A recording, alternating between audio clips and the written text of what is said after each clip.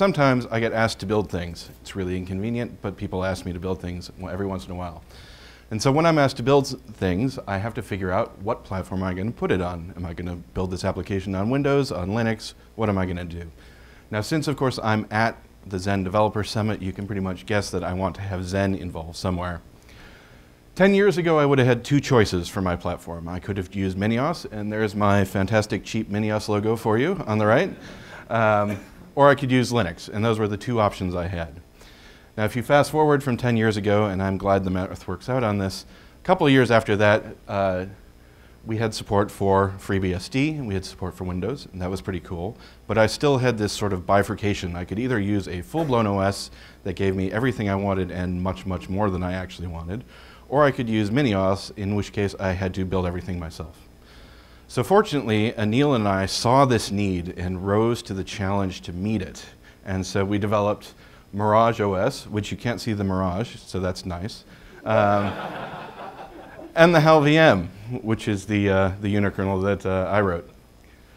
Sometime after that, people started using, I noticed at least, embedded versions of Unix on top of Zen. So that was a way to slim down all the pain you got from trying to run Fedora or CentOS or something. You could trim it down using Buildroot or something like that. And then my colleague Jonathan, after the break, will be talking about a FreeRTOS port to Zen that we did this past year. But there are a lot of options that I can choose from, and so the whole purpose of this talk is to try to figure out which one I should choose, when I should choose it, and why I should choose it. So when I'm building this application, I have this huge continuum that I can work from with full-featured OSs on your left and minior ones on the right. And so I actually don't want to talk about the outside edges because I think if you need them, you know you need them, and I'm not going to convince you to change your mind. If you need Windows, you probably should run Windows. And if you feel the need to go all the way down and build everything from scratch with Minios, or if you need a real-time system with FreeRTOS, you already know who you are, so go do what you need to do. So I mostly want to talk about the middle. And in particular, I'm going to talk about unikernels, like Mirage, like the Hell VM, like Minios, like OSV, ClickOS. There's a whole bunch of them these days. So what are unikernels? Unikernels are, and I'm thank Anil for the term, they're also known as library operating systems. They're single-purpose VMs, usually written in a single language. Initially, they were mostly high-level languages, but you can get them in C and other things now, too. And these are just virtual machines that run one program that is directly compiled to run on Zen. So there's no Linux, there's no all the libraries that you're used to, it's just that one application running on Zen. So, unikernels, who, what, why, or why, when. I think I got that in the right order. That's the title of my talk. Just as an outline, I've sort of told you about the what, so I'm crossing that out already. So we only got 4 to go.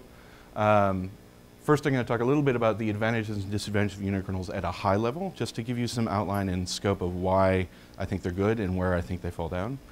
Then I'm going to talk about where my company, well, the company that I work for, called Galois, has used them and where we've been successful, and one particular case where we were not successful with unikernels, and sort of what we've learned from the experience over the years. And at the very end, I'll try to generalize some of the rules that I think apply, and how you can make decisions about if unikernels would apply for your project or not. So let's take a standard operating system. At the bottom, we have the operating system kernel, like Linux or FreeBSD, or OpenBSD if you prefer. On top of that, we have a whole mess of libraries that do a whole bunch of cool things, general purpose. And at the very top, we have a bunch of applications. And those applications use some of the libraries. One application will use this one, another application will use that one, and so on and so forth. So if I'm building my application, which there's my widget again, and it turns out in this case that's all I want to develop for this system is I just want to do that one widget.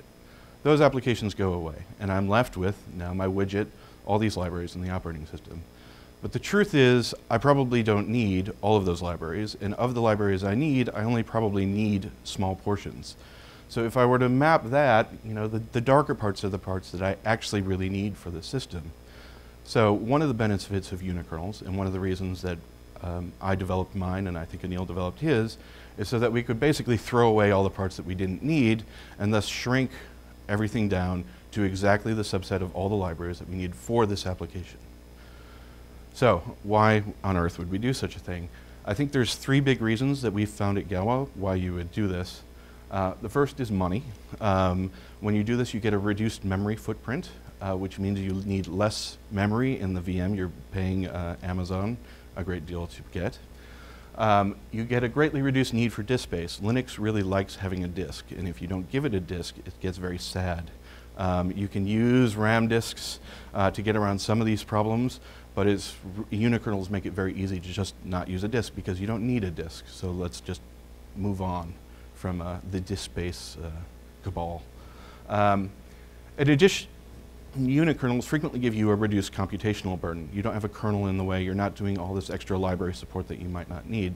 So in addition to buying a lower memory EC2 instance, you can also buy a lower CPU-powered EC2 instance, which gets to save you money.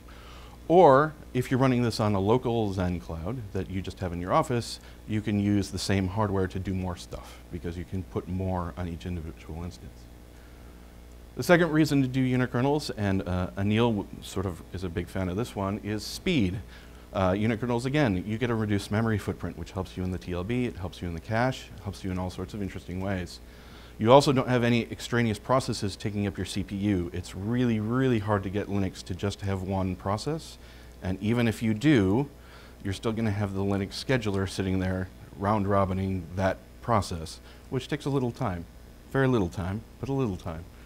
So you can get fewer schedulers in a unikernel, which, again, very nice. And when you do this, you get faster load times, much lower latencies, and so on. And the final reason, and the reason that actually Galois got really interested in unikernels in the first place, is that you get reduced code size, which helps you in security, right? You have a reduced attack footprint for people to attack you. You also get a lot more heterogeneity across your applications because you're just taking separate slices of each of the libraries that you want, right? So this application is going to use this slice of libz or whatever your library is. This other application is going to use this other slice. So if an attack is made on zlib, it will only affect the unikernels that use that particular library call, which is an interesting thing from a security perspective. It keeps from sort of knock-on effects of an attack. So you get, in addition, unikernels are a little, they haven't been used widely, so you get a bit less of an attack surface that way too. In general, with a unikernel, you get sort of less exposure to general attacks. You get less exposure to things where every single HAL VM or every single Mirage instance is subject to some sort of attack. You can also build lots of small components, which you can then wire together in interesting ways, which allows you to deprivilege each of those components in turn, which allows you to have safer knock-on effects or fewer repercussions of a failure. So a failure in a smaller component, as long as you can block it from affecting other components, can keep the security of the system as a whole intact.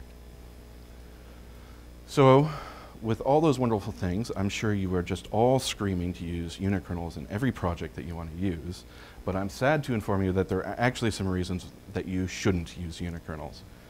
One of which is, you may recall this whole application stack I talked about before. Turns out, in many applications, you really want this application stack. You know, sometimes the problem really calls for a LAMP stack, in which case, just use Linux. It ain't broken, so don't fix it, and just go ahead and use that. The second reason is that when you cut things down into these small pieces, especially in the newer unikernels, and even in some of the older ones, some of these pieces won't be around for you, so you're going to have to build them yourself. So there is an increased development time cost with many of these unikernels, where maybe that little bit of libc isn't actually available in the HAL VM or isn't available in Mirage, and so you have to write it yourself. So again, there's a lot of software for Linux. When you use unikernels, you may have to reinvent some of it. So, and the final thing I want to talk about right now, I'll get back to another reason later, is that I said you can save money with unikernels because you get all this reduced footprint and all that sort of stuff. I really should have put an asterisk on there because I was kind of talking fast. These savings come from the fact that you are not doing some things. So even if you're in a unikernel and then you try to do those, you're not going to save money. So, for example, you can save money on an EC2 instance because unikernels can use less memory, because you don't need a disk, and so on. However, if your unikernel application needs a lot of memory and needs a disk, you're not going to save money by using a unikernel. It just doesn't work out that way. So If your application needs those things anyway, and the whole purpose of this was to save money, you're not going to save money. Again, there's other reasons, but that's something to keep in mind. So that's it for the generics. Now I'll talk a little bit about how we've used unikernels. I'm just going to throw a corporate slide up there. So there, corporate slide. I work for a company called Galois. We do research and development services for a bunch of different clients in the field of computer science. The reason I bring this up is we do a lot of different projects that have very different shapes and very different scopes. And sometimes we look at a project and go, ooh, a HAL-VM would be really useful here. And sometimes we look at a project and go, oh no, no HAL-VMs here, thank you very much. And in one particularly memorable case that my engineers won't forgive me for, we say, ooh, a HAL-VM would be great here, and then we find out it would not be. But when we think of unikernels and when we're looking at our projects, we think unikernels work really great in sort of 3 clusters of project types. The first one, and the one I'm actually going to focus on here, because I think it's probably of most interest to this audience, is sort of embedded security apparatus on a server. The second case is sort of lightweight, scalable network services on your local network. And the final case are sort of highly flexible, massively scaled components out in the cloud. So those are sort of 3 groups. I'm mostly going to focus on the first one here. So use case number 1. This is a common picture of I/O in Zen. So you have a DOM-U. It wants to talk on a network. It sends its network packet out on a virtual interface to DOM0. DOM0 gets that packet, puts it on a bridge, and there's all sorts of magic that happens, and eventually it gets out to the network card. So that's great. It occurred to us, and it occurred to a lot of other people, that you could very easily break that, and then you could put a little box in the middle, and then you could reroute the communication from DOM-U to that box, and oh, that's interesting. Now you have a box that's in the middle of all your network communications. What this allows you to do is build things like unavoidable encryption, unavoidable filtering, unavoidable tunneling, that even if Windows, if that is a Windows in DOM-U thing, even if it gets hacked, but the worst thing is possible, it cannot avoid your VPN or your encryption or your tunneling or whatever. This is a really handy thing when you really care about security, because it decreases the sort of trusted base that you have to worry about from all of Windows to just that little box. And again, with unikernels, we can make that box very little, which makes it nice. Again, you could go back to the DornerWorks talk earlier this morning. Little is good for certification, and so it's a nice property. In fact, you can even make things smaller. That box that I showed you before, that's actually a rough diagram of what we actually did in this case. There's actually a few more boxes that I'm not showing in this. This may make some of you blink in terror. But the nice thing about doing this is that we could fix the permissions on each of those little boxes, and we could really hard code the communication channels within them.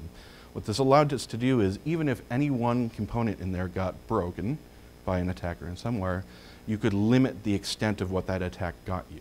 So for example, key management was one component way off to the side, the random number generator was another, the network stack was another, encryption and decryption were 2 different ones, so on and so forth. So if you broke the network stack, which is probably the most sensitive piece and one most likely to fail, you don't get your keys, you don't get access to the random number generator, anything like that. Really nice.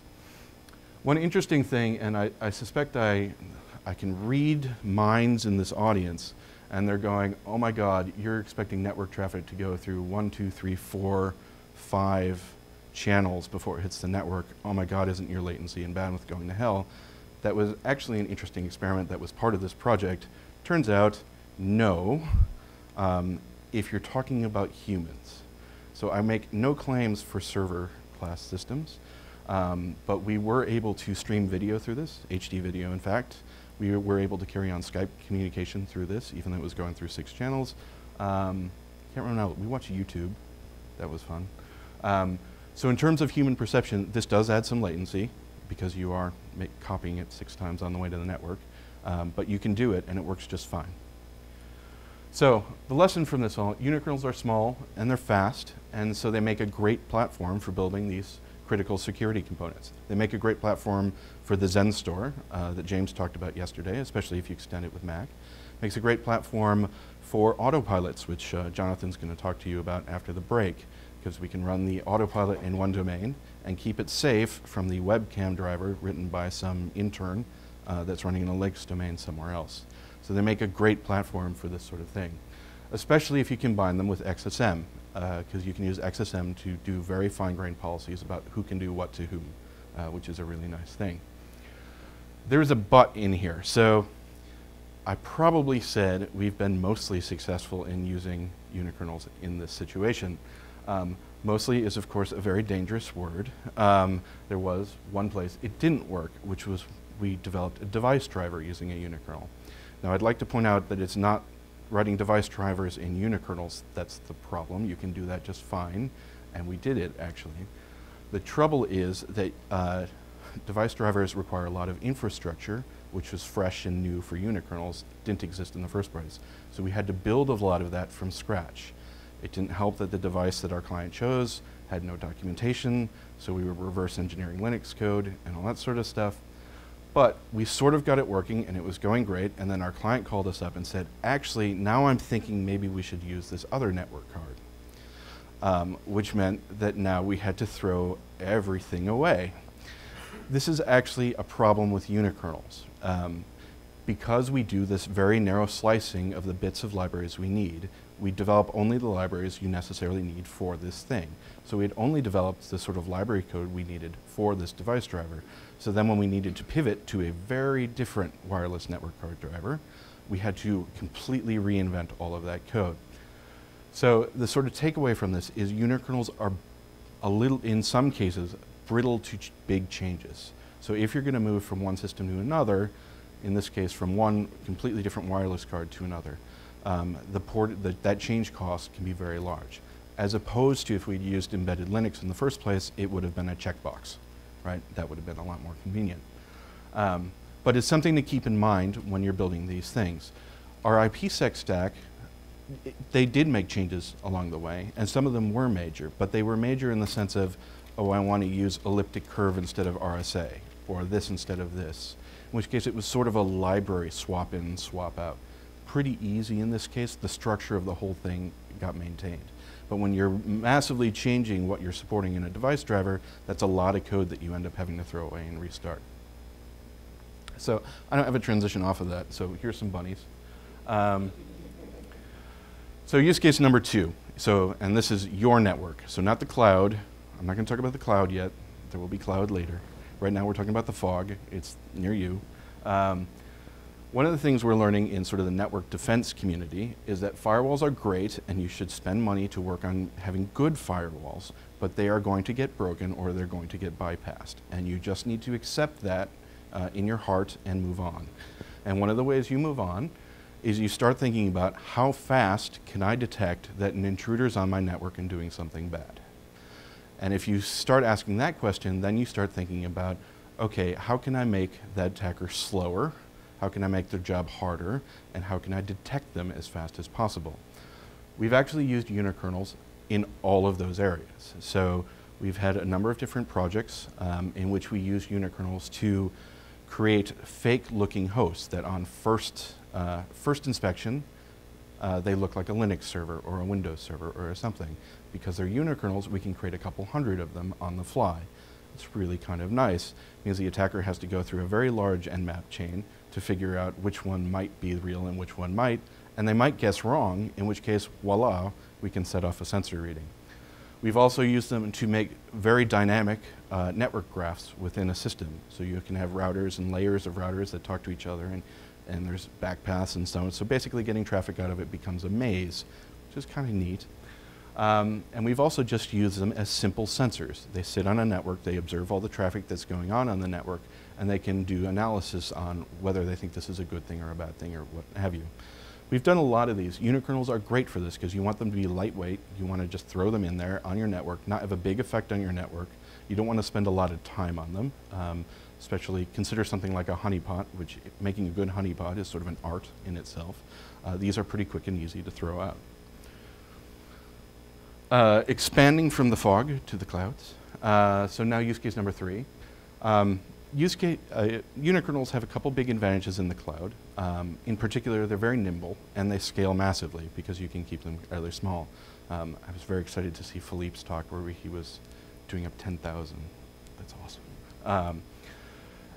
These two properties hold as long as your unikernel fits a certain mold. And that mold, I have a rule of thumb, and that rule of thumb is basically, do you need a local disk? If you need a disk, you start running into problems with expanding it massively. Just a rule of thumb, there are applications you can use where a disk makes it's all great. But in general, when people come to me and say, should we use a unikernel of this, we start talking about how much state you need, how much persistent state you need across the system. So there's this thing, Nimble is really handy. So I travel a lot, and I go to hotels, and they say, oh, we have free wireless. And that is supposed to make me very happy, because I get free internet connectivity and so forth. Unfortunately, it actually makes me very sad or alarmed, as the case may be. And this is because I know about this tool called Wireshark, and I know how to use it, and I know how much data gets transmitted on a public wireless network. So that's a little scary. Now, I got over this fear because I found this tool called SSH, and I can SSH back to my house, and then I can route all my traffic back through my house, and it's all encrypted, and no one can see my traffic on the local thing. Great. Now I'm happy again. Trouble is, last year I traveled to Edinburgh for this Zen Developer Summit. I live in Portland, Oregon. SSH tunneling from Edinburgh to Portland took a while. Especially when I wanted to read something about Edinburgh, so my traffic ended going all the way back to Portland and then all the way back to Scotland, which was a bit of a round trip time. So it occurred to me, wouldn't it be nice if I could just move my host over here? Or even ideally, what if I just had a few hosts that I could bounce traffic around locally in Europe, or maybe even had a couple on the eastern seaboard, and I could get all this traffic a lot faster. And wouldn't it be nice if I could just build them, set them up, let them go, turn them on, connect to them, be done. Or they could just sit there ready for me to connect to, not doing anything until I hit a ping. And if I went that way, well, maybe I could just have them all over the world, maybe even have one in Antarctica, because that would be awesome.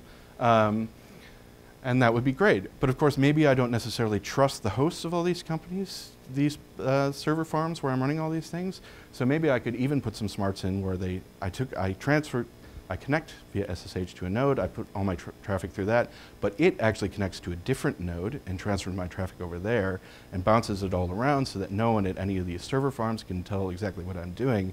And those of you who are listening to what I'm saying instead of being hypnotized by my voice are going, huh, that sounds like Tor. So that's actually something we've been really interested in. We're actually building right now is a HalVM Tor node. So this is a Haskell implementation of Tor, which gives you a high-level description of what Tor does, and you can see what it does and see what it looks like. And it runs on the HalVM, so you can just launch it in a cloud provider wherever you want. Plus, unikernel's great. The scaling factor is great for this, right? More Tor nodes in existence, the better for everyone in the universe. And so this is a great application for unikernels. Who would have thought? So that's all I had about stuff that we did. Just in summary, unikernels, what are they? They're sort of a lightweight mechanism for implementing single service components. Who wants them? I particularly think they're useful in the areas of cloud, in local network sensors, in local network security, and in sort of low-level security services you might put on a server or a laptop. Where are they useful? They're useful for securing or rapidly deploying these lightweight services. When are they useful? I've sort of gone over some situations when I think they're useful, and we can chat about others. And why would you do this? To save money, to improve efficiency, or from my company's point of view, the biggest thing is to improve the security of the system as a whole. So in summary, unikernels, useful, at least for us.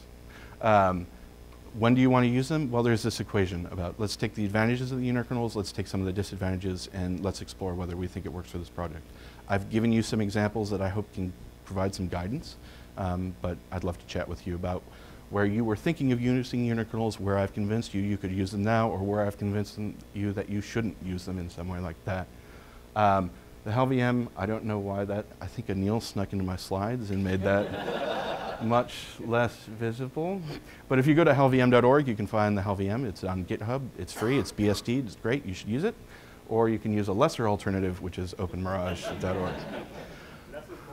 Yeah. So that's all I have. So are there any questions?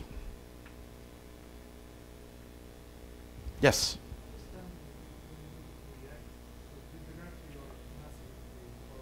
Mm-hmm.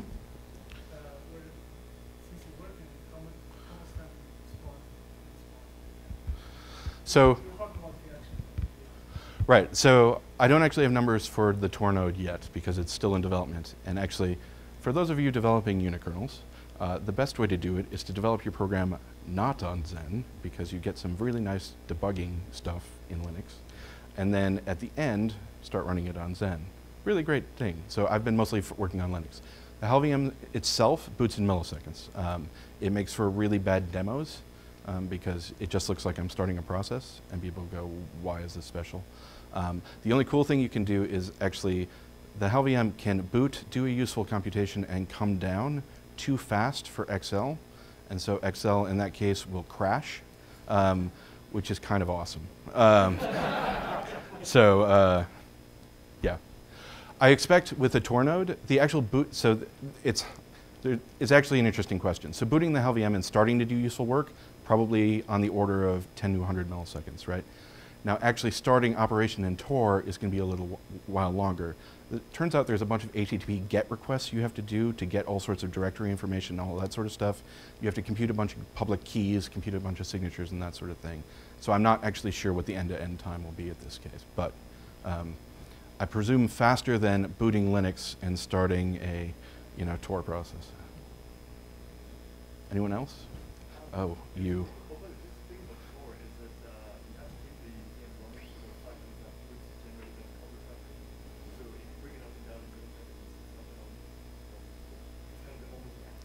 Yeah. It's an interesting point about the device drivers. Mm-hmm. Did you ever consider splitting up the device driver into a Linux subdomain and using that sort of as back to? Yes, and in fact, that's what we ended up doing. Actually, what we ended up doing is just booting the device driver, and we, at the time, and we still have high-speed memory ring implementation for the HalVM. We have a C version as well, and so we just connected it via that. So it just communicated via basically a custom ring that spat packets as fast as it could. That's, by the way, how you get packets in a rapid manner through 6 domains to Windows, is you use high-speed shared grant pages and that sort of thing. Works great. Yes? So I'm wondering, there's all these frameworks.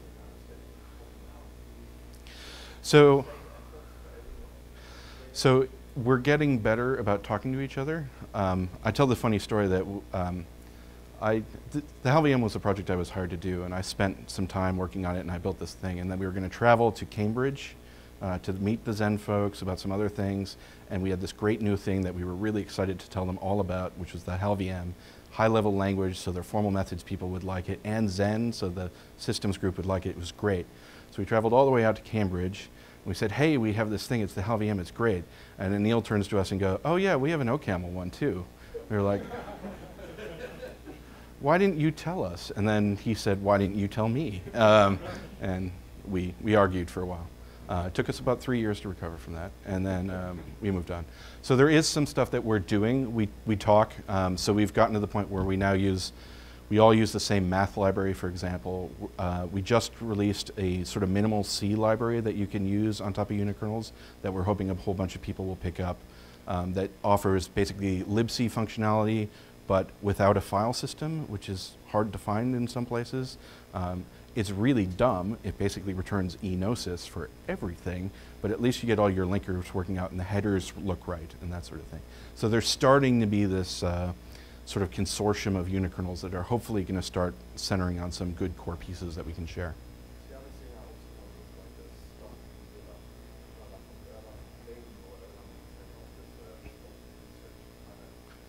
Yeah.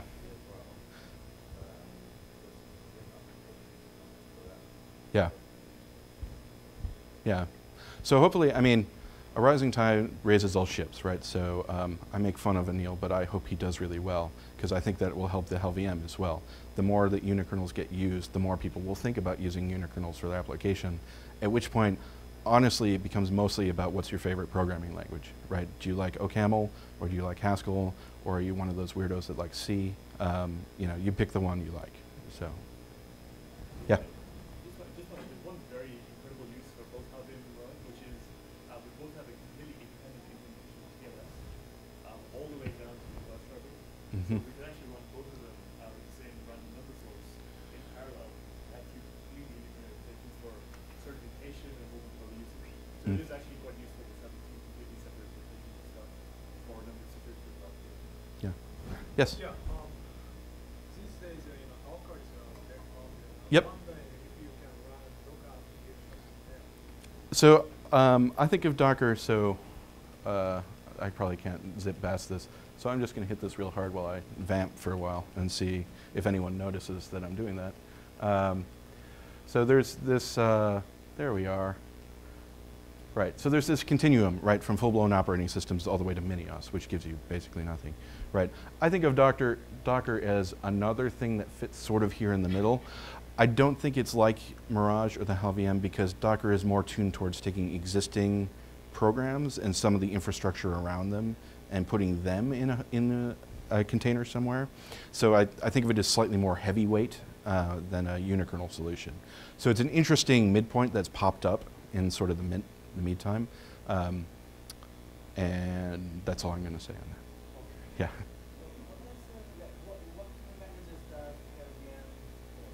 So the HalVM supports Haskell as the major programming language. You can link in C on the side. I'm going to put a big asterisk next to that, right? Because linking C can be a adventure in dependencies, and you can get yourself into some very bad places. So you could naively think, oh, why don't I just link OpenSSL, for example? It's because OpenSSL uses 15 bajillion libraries under the hood, and you have to track them all down and link them in separately. And eventually you're going to get to something that wants to read on disk, right?